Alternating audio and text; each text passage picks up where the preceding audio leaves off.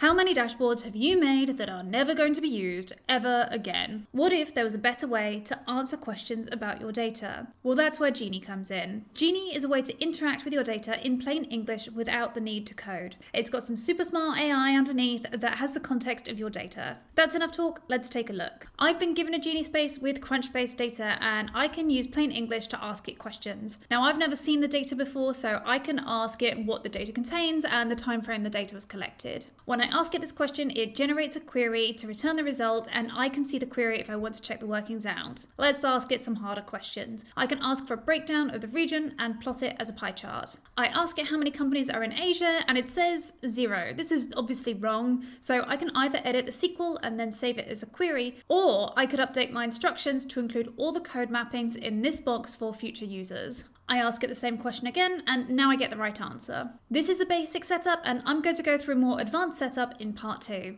To get started, register a Unity catalog table like this, and you'll need a serverless or pro warehouse to run everything on. If you like Databricks and want to see what else is hot in data and AI, follow for more.